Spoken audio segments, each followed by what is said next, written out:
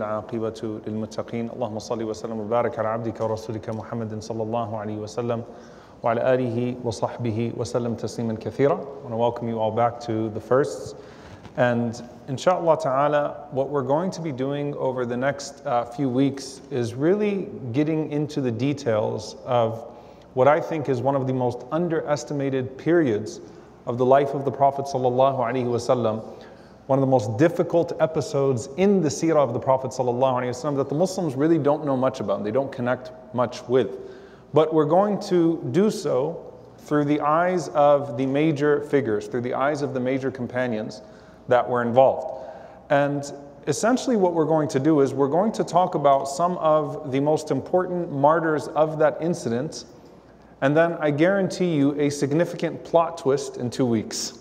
So the next 2 weeks, we're going to talk about some of the famous martyrs of two incidents within the seerah of the Prophet ﷺ that happened at the same time, and that resulted in probably, again, one of the least studied tragedies in the life of the Messenger ﷺ, known as Bi'r Ma'una and Al-Raji'. Bi'r Ma'una and Al-Raji'. So I want you to think about Uhud. Uhud lives in the memory of all of the Muslims, because you go to Medina, you visit the Shuhada of Uhud, as is the sunnah of the Prophet ﷺ. And how many people were martyred in the Battle of Uhud, this great tragedy of Islam? How many people were martyred? A little over 70, 72 or 73 companions of the Prophet ﷺ. And it shook the entire Muslim community. Now, what if I told you that in these incidents that happened right after Uhud, more people were martyred than Uhud itself?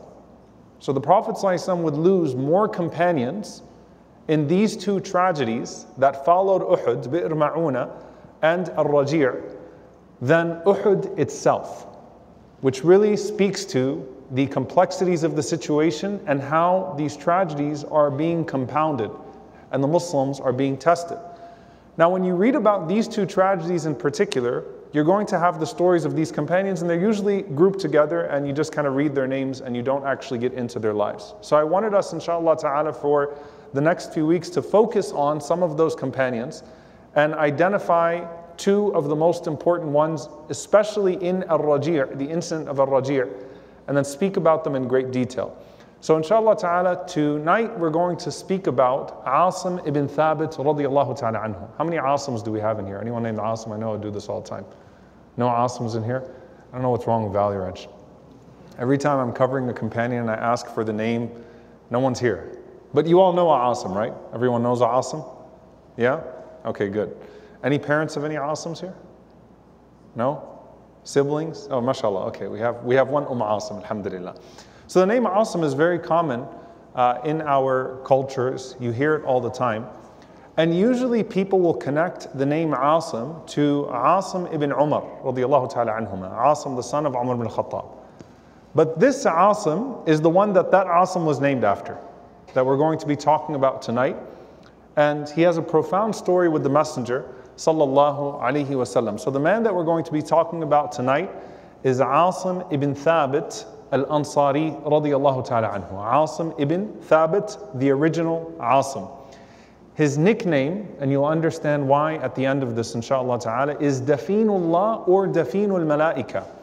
The one who was buried by Allah, or the one who was buried by the angels. That is his nickname. So you can anticipate that the ending of this man's story is a deeply profound ending, radiyallahu ta'ala anhu. So I wanted to speak about him, inshaAllah ta'ala. He was a young man when the Prophet ﷺ came to Medina. He's from Banu Auf. He embraces Islam as a teenager or just into his 20s, radiyallahu ta'ala anhu. And his father is a man by the name of Thabit ibn Abi Aqlah, or Ibn Abi Aflah. Ibn Abi Aqlah or Ibn Abi Aflah. Both of them are narrated in the books of Seerah. Now I actually made a chart that I'm going to show you all, those of you that want to screenshot or those of you that want to take a picture, if we can put up the chart inshallah ta'ala of his family lineage, so that you can understand the significance a bit inshallah ta'ala of who this man is and where he comes from, because often you lose people in the process. So Asim ibn Thabit, his father is Thabit ibn Abi Aflah, or Thabit ibn Abi Aqlah. His mother, radiyallahu ta'ala anha, profound woman, is a woman by the name of Ash-Shamus bint Abi Amir al-Rahib. Ash-Shamus bint Abi Amir al-Rahib. So his mother embraced Islam. His father passed away before Islam, apparently. So it's him and his mother that went to the Prophet ﷺ, and they took their bay'ah together. His mother, Ash-Shamus bint Abi Amir, is the sister of one of the most famous companions of the Prophet ﷺ, Hanzala ibn Abi Amir, radiyallahu ta'ala anhu, who's known as Ghasilul Malaika, the one whose body was washed by the angels. So that's his uncle, his maternal uncle. You'll understand why that's so significant once we get to the battle, inshaAllah ta'ala. We talked about Hanzala, not in the first, but in Angels 2, the second season of the Angels series. We talked about Hanzala radiyallahu anhu. He's the man who literally was taken to the heavens and washed by the Malaika. This is his uncle, radiyallahu ta'ala anhu. So he's the son of Thabit ibn Abi Aflah, Ash-Shamus, the sister of Hanzala, and his sister is Jamila bin Thabit, the wife of Umar ibn al-Khattab, radiyallahu ta'ala anhu. So he's the brother-in-law of Umar ibn al-Khattab, radiyallahu ta'ala anhu. And that's why you're going to see why the famous Asim takes his name. Umar named his son Asim after this Asim. Umar radiyallahu anhu named his son Asim after this Asim. And it kind of gives you an idea of the way that the legacies are being passed down, the names and the histories are being passed down. Because Asim ibn Umar never met his uncle Asim ibn Thabit, but it's a great name to be given, right, after his uncle. Now, if any of you have read the story of Umar ibn Abdul Aziz, and one day we will spend hours with it, inshaAllah ta'ala, that Asim ibn Umar is the one who ends up marrying a special woman and having a daughter by the name of Layla, who ends up being the mother of Umar ibn Abdul Aziz, radiyallahu ta'ala anhum ajma'een. So one day, this chart will make a lot of sense to you, inshaAllah ta'ala, but I decided to put it together anyway for historical reference, inshaAllah ta'ala, so you can see the transition of names and you can see the transition of legacies. And obviously you have to be a special person for Umar to name his son after you. Umar radiyallahu anhu was very intentional about his children's names. And Umar loves his brother-in-law, Asim ibn Thabit, and names his son Asim ibn Umar, who becomes a very special companion and a very special figure in Islamic history. Again, the one that most Asims in our ummah, unless their parents just Googled it or were copying someone else. But if you're named after Asim, you probably found Asim ibn Umar, radiyallahu ta'ala anhum ajma'een. So, Ash-Shamus is the lucky mother of these two special people. She's the mother-in-law of Umar ibn al-Khattab, and she's the mother of Asim bin Thabit, and of course Jamila bin Thabit, radiyallahu ta'ala anhum. Now sometimes, subhanAllah, the name of a person fits the description. The word Asim is a protector, it's a guardian, right? And so when Allah Azza wa Jalla says, La a'asima laka al-yawm, that there is no protection for you min amrillah, from the command of Allah, Asim is a guardian, Asim is a protector. And this Asim ibn Thabit radiyallahu ta'ala anhu is going to be known as one of the guardians of Islam, one of the guardians of the faith. So let's talk about him, inshaAllah ta'ala, a little bit and how he comes into the history of the life of the Prophet sallallahu alaihi wasallam. When the Messenger of Allah sallallahu alaihi wasallam comes to Medina, we spoke about this last week, he pairs off brothers and he does mu'akha between the Muhajirin, the Ansar, the migrants from Mecca, and the hosts from Medina in accordance with their personalities and their strengths. So we talked about Abu Dujana and Abu Dujana's brother from the Muhajirin.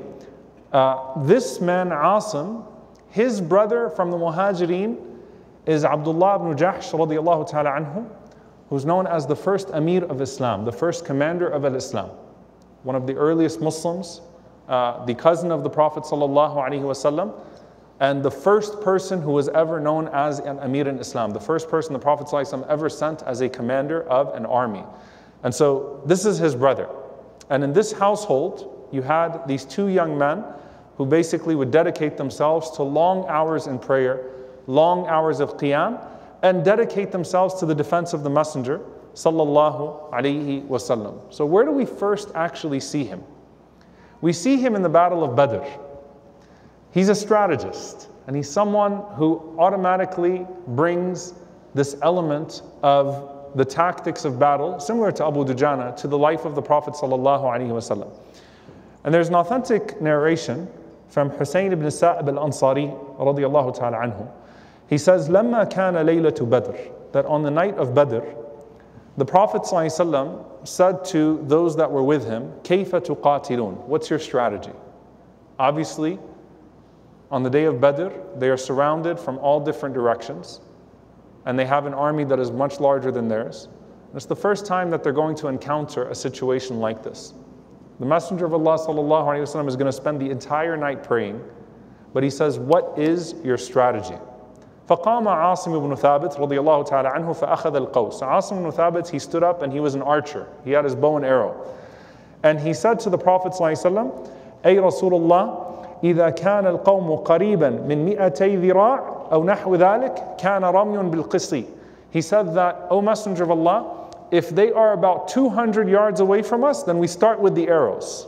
Then he said to the Prophet ﷺ, then once they get within 200 yards of us or something close to that, then we start to we start to use a catapult system. So basically we start to throw these large stones on them, right? Then he goes and he marks on the battlefield for the Prophet ﷺ. He says, Ya Rasulullah, when they get to about right here, then we start with the spears and we slow them down again. So he's basically plotting out the whole strategy. Then he says to the Messenger ﷺ, once they get to this point, then we pull out our swords and we fight them with our swords. So he maps out for the Prophet ﷺ the entire strategy of the Battle of Badr, starting off with arrows and then the catapults and then the spears, and then at what point we actually start to fight with our swords, the opposing army. The Prophet ﷺ, when he saw him, he said something that became very beloved to Asim, and it basically became a badge of honor. The Prophet ﷺ said, بِهَذَا أُنزِلَتِ الْحَرْبِ مَنْ قَاتَلَ فَلْيُقَاتِلْ قِتَالَ عَاصِمٍ أو يُقَاتِلْ مِثْلَ عَاصِمٍ. The Prophet ﷺ said, this is how a battle is fought. Whoever wants to fight, fight like Asim. Imagine being that guy who hears the Prophet ﷺ say his name and say, fight like this man, fight like Asim. So Asim radiallahu anhu already has a certain type of validation from the Messenger sallallahu alaihi wasallam, and he was particularly skilled in archery. So he's kind of skilled in all of the arts of battle, but he's particularly skilled in archery. And he says on the day of Badr, قال والله لا يغادر رجل منكم حتى أقتل بكل سهم رجلا. He said every single arrow that comes out is going to hit his target. Right? So he was ready on that day, and if you read about the history of the Muslims and how they were able to overcome larger armies, archery was really at the center of that. And Asim is central to that particular strategy from the Messenger sallallahu alaihi wasallam. So that's the Battle of Badr. Now comes the Battle of Uhud. In the Battle of Uhud, we know about the tragedies of the companions that were martyred from the side of the Muslims. If you see the grave of Hamza radiallahu ta'ala anhu, and I only say this to refresh your memory, the man that's buried in a single grave with Hamza is Abdullah ibn Jahsh radiallahu ta'ala anhu. The brother of Asim, meaning from the Muhajirin, the cousin of the Prophet ﷺ, the eventual, the one who the Prophet ﷺ, of course, would marry Zainab bin Jahsh radiallahu ta'ala anha. So the Prophet ﷺ is related to him in multiple ways. He and Hamza are buried in one single grave. So Asim lost his brother in the Battle of Uhud, and there is a constant imagery that happens in this time of the seerah of the Prophet ﷺ of the ethics of the Muslims versus the vengeance and the nastiness of their opponents. So you remember, as we said, Abu Dujana reached Hind bint Utbah with his sword, and he said, I'm not going to hit a woman with the sword of the Prophet ﷺ. Even if she's instigating this battle and whatever role she's playing, I'm not going to do that. Hind bint Utbah, on the other hand, mutilates the body of Hamza radiallahu ta'ala anhu. Abdullah ibn Jahsh was also one of those who was mutilated after his death, and they made an example out of him. Muthila bihi means they made an example out of him to send a message to the Prophet ﷺ. So you have on one side the Prophet ﷺ who's insisting on the greatest ethics of battle, even in the in the lowest points, and even as vulnerability is at its highest, and you have on the other hand a people that are trying to make an example out of their opponents, that are crucifying and that are mutilating people even in death. So he loses his brother Abdullah ibn Jahsh radiallahu ta'ala anhu. His uncle Hanzala radiallahu ta'ala anhu dies in Uhud as well. He's one of the martyrs of Uhud as well. And he is the one that his body was raised to the heavens and washed, and the companions found him in that state, and he's called Ghasilul Malaika, the one who was washed by the angels. Now as for him himself, Asim radiallahu ta'ala anhu started off with the archers, and he stayed in that position. And then he becomes one of those people who went and defended the Prophet ﷺ, one of the Ansar who defended the Prophet ﷺ and did not flee from the battle, which was the majority of people, meaning the majority of people did actually flee from the battlefield in the second episode of Uhud. So he's one of those who stayed with the Messenger ﷺ and continued to fight that battle. Now, why is his story so significant in Uhud in regards to, what he eventually gets marked for? Now, on the other side of Uhud, there were women that came out that were banging the drums of war and were instigating the battle. And they had their wine, and they basically wanted to take revenge for those that were killed in Badr, and enjoy the corpses of the Muslims and to make an example out of them. And so there were three women in particular. And when I say there's a plot twist in 2 weeks, it's the story of repenters. But three women who were leading that group of women that were instigating the battle, that were beating the drums of death basically, that were pushing for the battle to continue, and that were calling out for all sorts of vengeance. One of them, we already mentioned, was Hind bint Utbah. Hind bint Utbah, the wife of Abu Sufyan. The other one, the second one, was Rayta bint Munabbih. Rayta bint Munabbih, who's the wife of Amr ibn al-As. So Hind, the wife of Abu Sufyan. Rayta, the wife of Amr ibn al-As. And the third one, whose story is very much so connected to the story of Asim, is a woman by the name of Sulafa bint Sa'ad. Sulafa bint Sa'ad. Sulafa bint Sa'ad is the wife of Talha ibn Abi Talha. Now if you go back and you read the history, Talha ibn Abi Talha was the boogeyman of Quraysh. He literally would come out in the beginning of the battle, call people out, and no one wanted to meet this guy. He would be killed in Uhud by Sayyidina Ali radiallahu ta'ala anhu, Talha ibn Abi Talha. So she was out there with her husband Talha ibn Abi Talha and three of her sons who were in battle. Two of her sons were flag bearers. I know that you guys are going to probably ask, those of you that are taking notes, you can ask for notes, inshallah. You can ask for names at the end of this, inshallah. I don't want to overwhelm you, but I at least want to give you the scene. Her husband's the main guy dueling. Two of her sons are flag bearers on the other side. Their names are Al-Musafi' and Al-Harith. Al-Musafi' and Al-Harith. And they're going forward. Now the difference obviously between her and the other two women is that the other two women are there to avenge a previous death. She's not necessarily there to avenge a previous death. She did not lose anyone particularly that was noteworthy to her in the Battle of Badr, but she is there encouraging her husband, encouraging her sons to fight the Muslims on the day of Uhud. Now what ends up happening, Ali radiallahu anhu beats Talha ibn Abi Talha in the duel in the very beginning of Uhud. Her two sons, Musafi' and Al-Harith, the flag bearers, were both killed by Asim ibn Thabit radiallahu ta'ala anhu. All right? So she loses all three of her sons. In fact, her third son also dies, but not at the hands of Asim. Asim was responsible for the death of two of her sons that were fighting on the side of Quraysh.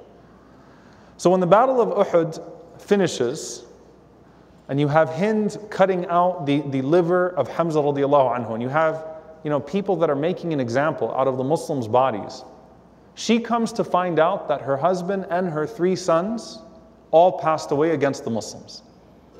And she comes to find out that Asim ibn Thabit radiallahu ta'ala anhu in particular was responsible for the death of two of her sons. Some narrations say all three of them, in fact, at the hands of Asim radiallahu ta'ala anhu. So what does she do? She takes an oath, not by Allah. She swears by Allat and Al-Uzza. She swears by the idols.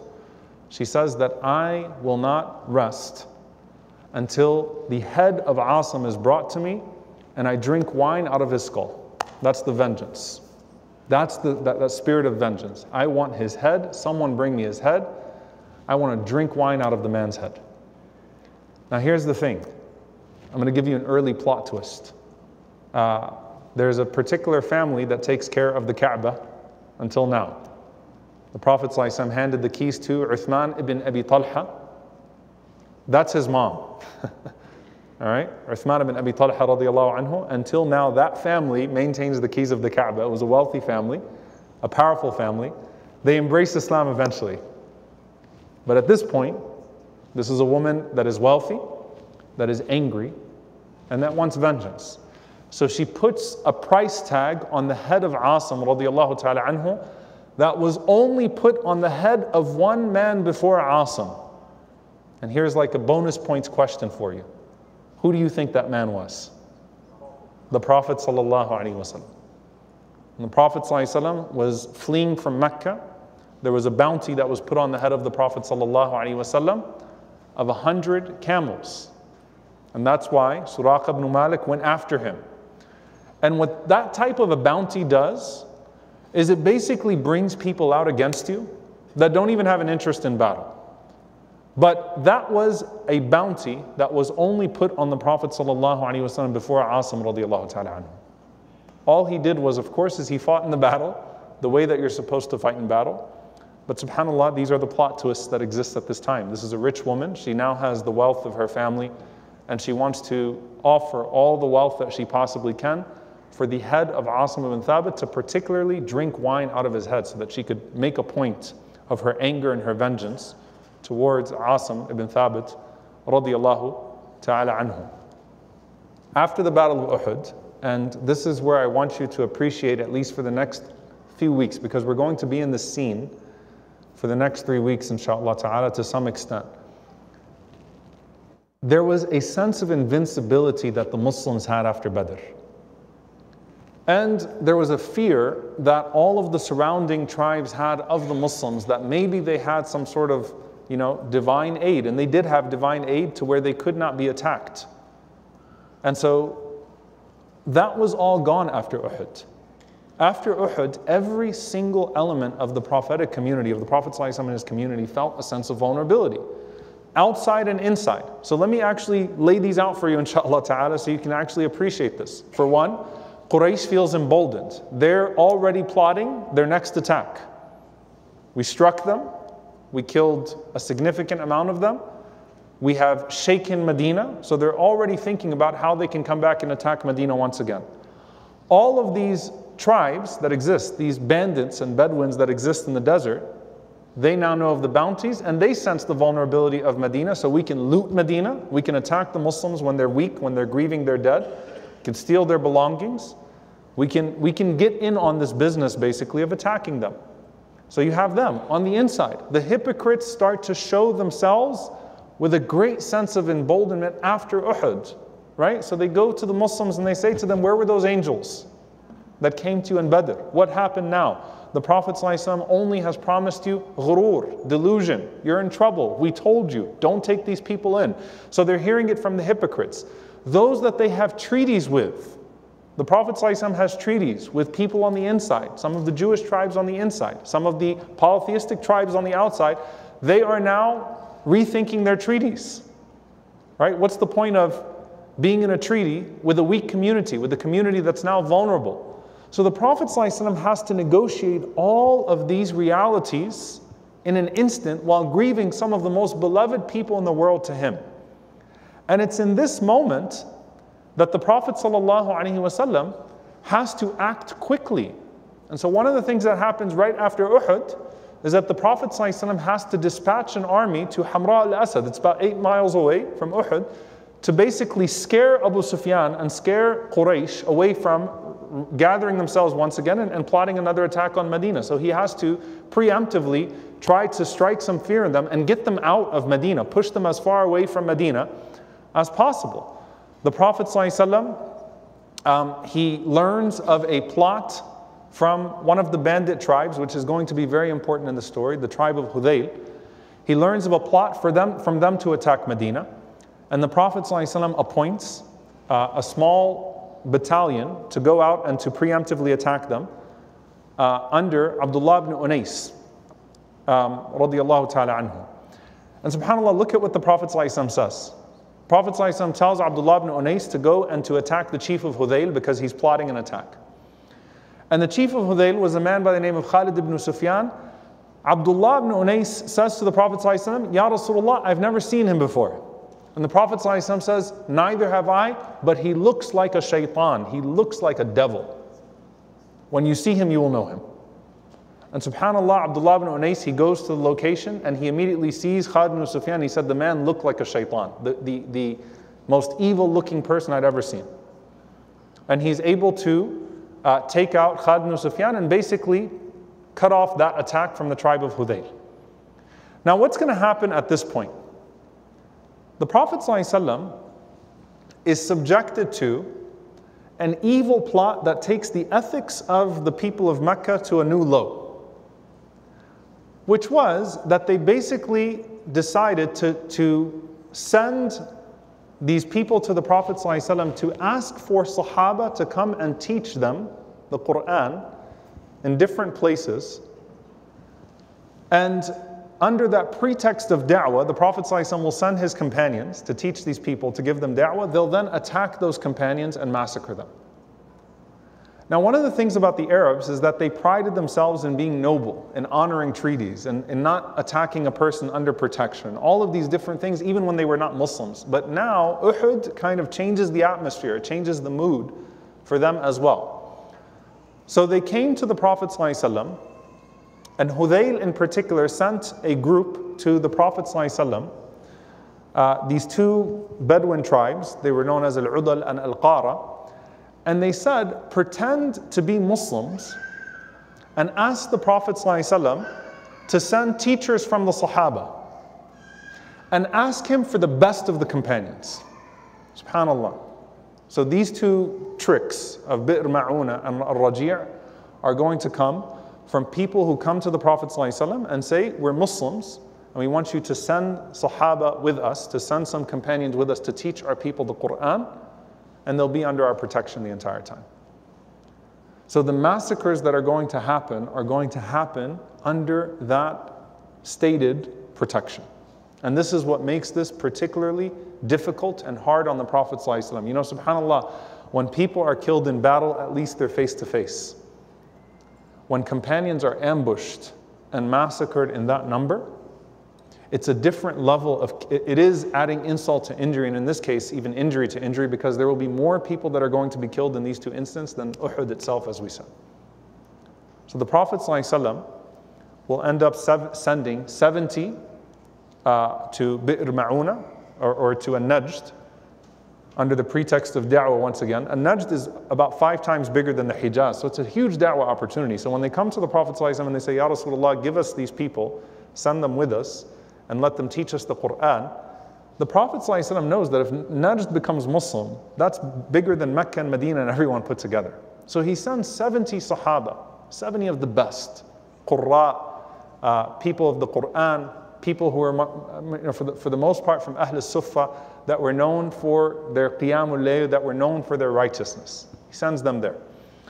And in the case of the smaller campaign here, it is Al-Raji', which we're going to talk about as it relates to Asim ibn Thabit radiyallahu ta'ala anhu.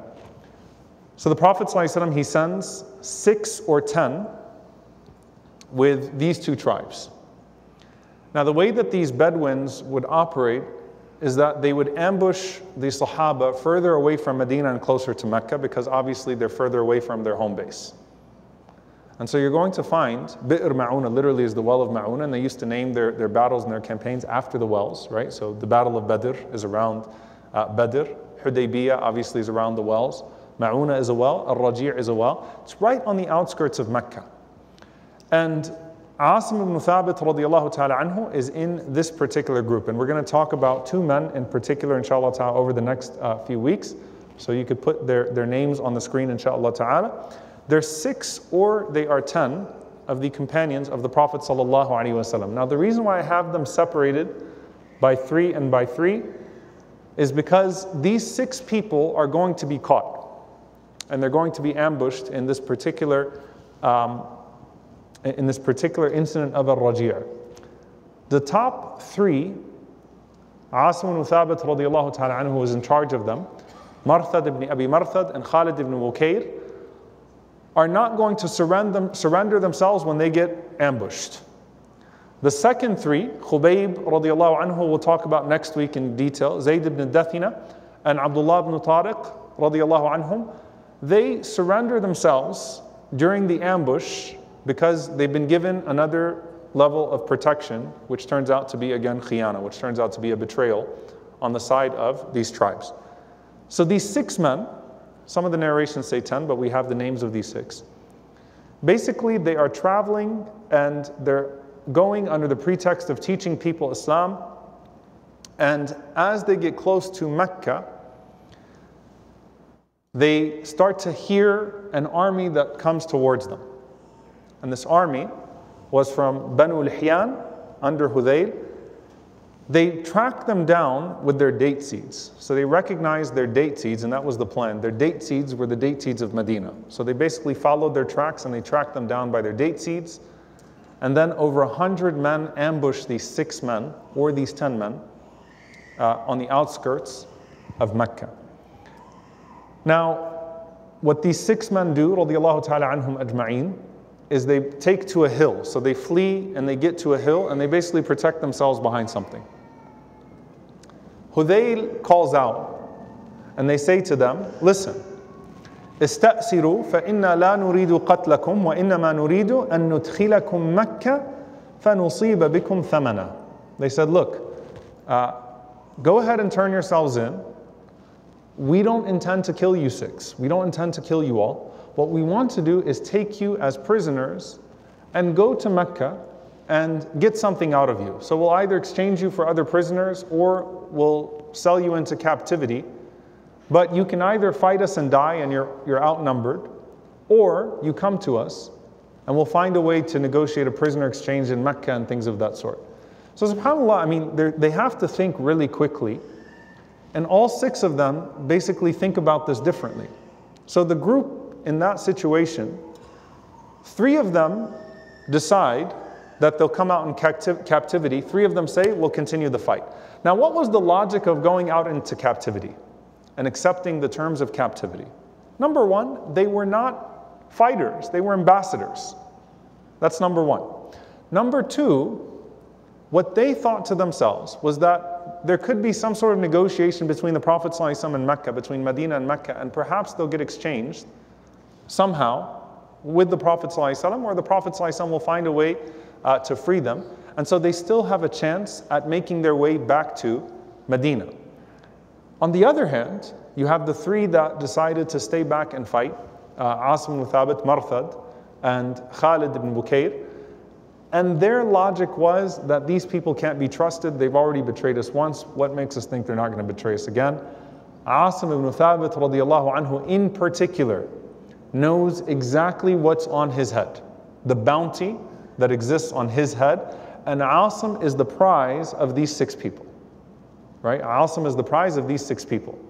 Now all 6 of them have something to worry about, but he's the one, right? He has a bounty of 100 camels on his head. So Asim radiallahu anhu says, I'm going to keep fighting.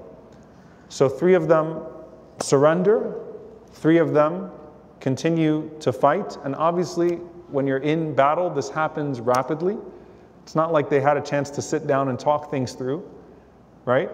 In fact, it's very likely that all 6 of them don't even have a chance to coordinate at all, right? So some of them are coming out one by one to surrender themselves to this army.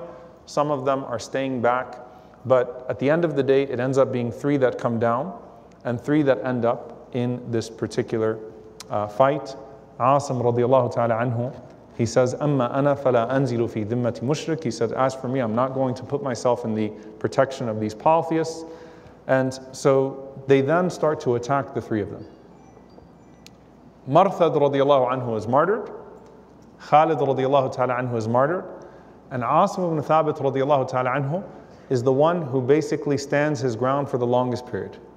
I mean, he fights with everything. Fights back with his arrows, fought back with any object that he could particularly find, and they even got exhausted with him radiallahu anhu, even though he was one man. And eventually they got so exhausted with him that they decided it's no point. I mean, he actually was able to, according to some of the narrations, kill some of those that went to kill him. It's no point to fight him up close.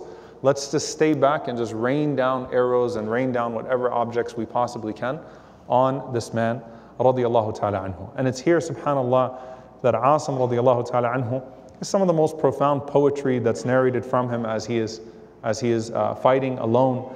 And he says, Wallahu a'lamu wa lillahi alhamdu wal minna ma illati wa ana jildun nabilu wal qawsu fiha watarun unabilu tazillu an safhatiha al ma'abilu al mawtu haqqun wal hayatu batilu in lam uqatilkum fa ummi habilu. And he continues to say, wa mu'minun bima unzila ala Muhammadi, that I am a believer in what has been revealed to Muhammad. So he's basically chanting out that he is going to continue this battle and that he will never submit himself or surrender himself to these people, and that he is a believer and that it is the life of the hereafter that is truth and is the life of this world that is falsehood. Now, subhanAllah, he makes a dua in this moment that is deeply profound. And this is where the story of Asim ibn Thabit radiallahu ta'ala anhu becomes the legendary story that it is in the books of history. He says, Allahumma inni hamaytu deenaka awwal an-nahar fahmi li lahmi akhirahu. Allahumma inni hamaytu deenaka awwal an-nahar fahmi li lahmi akhirahu. Which basically means, and it's said that he used to make this dua as soon as he heard about the bounty that was on his head. He used to say, Oh Allah, I protected your religion in the beginning of its affair. Meaning, I used to fight on your behalf in the beginning of Islam, when no one else would stand up and defend the Prophet ﷺ except for a handful of people. So, oh Allah, protect me. And he says, particularly protect my body in the end of my affair. So I used to protect your religion. This is literally a definition of a first, of one of the sabiqun al-awwalun. I gave everything to protect your religion in the beginning of its affair. So protect my body in the end of my affair. And so as he continues to fight, they rain down all of these objects on him, arrows, until Asim radiallahu ta'ala anhu was martyred. And subhanAllah, he did not ask Allah to protect his soul, he asked Allah to protect his body. It's a very specific dua that he asked from Allah Azza wa Jal, to protect his body. Now when they rained down these arrows and they rained down these objects, as soon as they realized that he was dead, it was as if they forgot about the other ones that they killed, and they all started to celebrate that they killed Asim ibn Thabit radiallahu ta'ala anhu. So they start to chant out and they start to shout out. And you can imagine the scene of jubilation on their end, thinking about the reward that they're going to get when they take the body of Asim ibn Thabit radiallahu ta'ala anhu to Sulafa bint Sa'ad, and they get their 100 camels. But here's what happens. And this is the plot twist, subhanAllah, that ends up happening a few times. There are more miracles, as the ulama say, in Raji' in Ma'una than at any other point in the seerah. When they went to go and get the body of Asim radiallahu ta'ala anhu, they found a curtain of bees, nahl, that surrounded his body. And they said to themselves, all right, well, let's try to move them out of the way. So they basically took their weapons and they started to try to move through the bees, and some of them got stung by these bees. And then they tried to go from the back of the hill. And they found that Asim radiallahu anhu was surrounded by bees on the back of the hill as well. His body was surrounded by bees from the back of the hill as well. So they tried for hours to get his body until it basically got dark, and they said, you know what? Let's wait. I mean, maybe these insects come out, these bees come out only during the daytime or at some point. Let's wait until the morning and let's see if we can go get his body then. And subhanAllah, at that moment, Allah subhanahu wa ta'ala sends a rain upon them that literally starts to flood the valleys. And the body of Asim ibn Thabit radiallahu ta'ala anhu is taken in that storm, in that rain, and it goes down one of the rivers, and they never found his body radiallahu ta'ala anhu. SubhanAllah. And that's why he gains the nickname Dafinullah or Dafinul Malaika, the one who was buried by Allah or the one who was buried by the angels radiallahu ta'ala anhu. When Umar ibn al-Khattab radiallahu anhu, Umar radiallahu ta'ala anhu is the brother-in-law. Jamila radiallahu anha is his wife, the sister of Asim. When Umar radiallahu ta'ala anhu heard about this story, he used to say, Subhanallah, yahfadullahu al-abd al-mu'min. Allah protects his believing slave. He said, Kana Asim nadra an la yamassahu mushrikun wa la yamassa mushrikan abada fi hayatihi. So that Asim radiallahu anhu used to swear that I will never be touched by a polytheist, and I will never touch a polytheist at this point.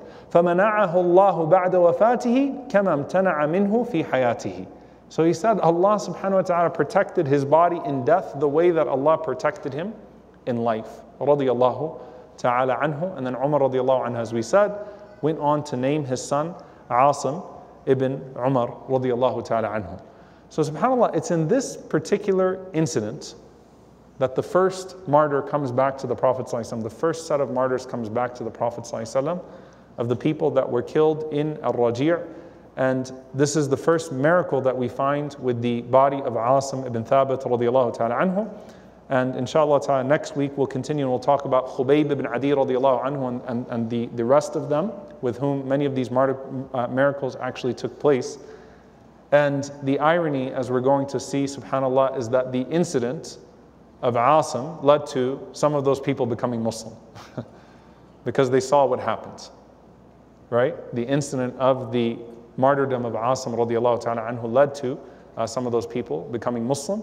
And of course, in this particular family, if you think back to that, to the chart, the uncle of Asim is Hanzala, Ghasilul Malaika, Hanzala who was washed by the angels, and Asim radiallahu anhu is Dafinul Malaika, the one who was buried by the angels radiallahu ta'ala anhum ajma'een.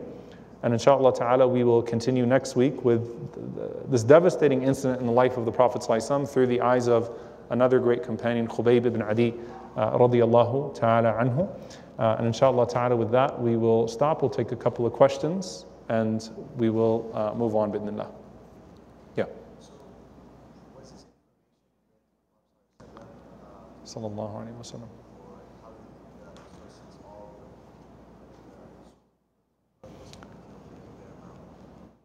So how did the Prophet ﷺ come to find out about them? We're actually going to find, and we'll talk about this next week, that the Prophet ﷺ receives revelation about their death before the news comes back to him, alayhi salatu wassalam.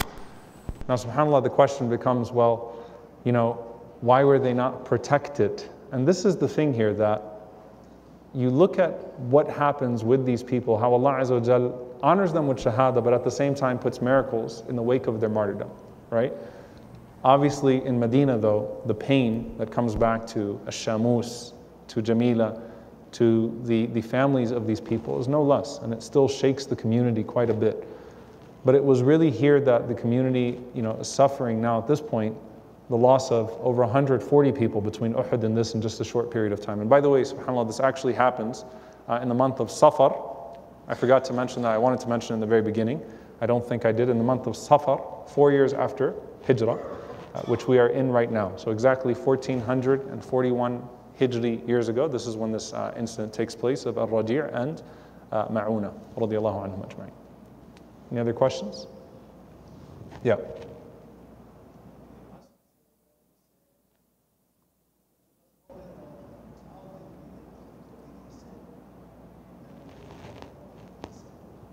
How did we get what he said?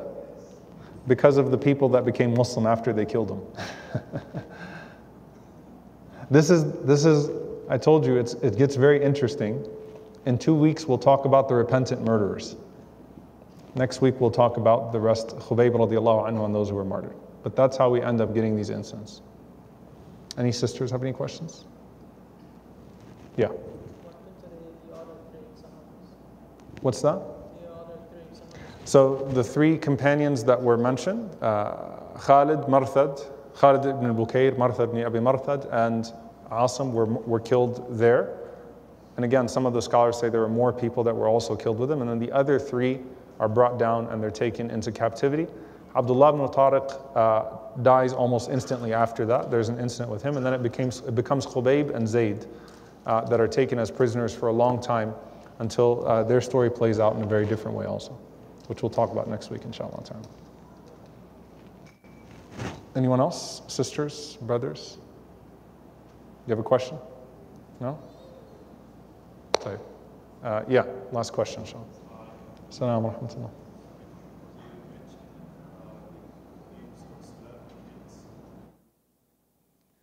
The names of? So Sulafa bin Sa'id is the wife of Talha ibn Abi Talha. And it's her son, Uthman ibn Abi Talha, who becomes the keeper of the Kaaba, the keys of the Kaaba, and the Prophet ﷺ bestows that upon their family afterwards. You're talking about the children of Sulafa? Al-Musafi' and Al-Harith. Al-Musafi' and Al-Harith. Yeah. No, Talha ibn Abi Talha, he's the father. He's not mentioned in the battle. So either he was too young or he wasn't present. Yeah.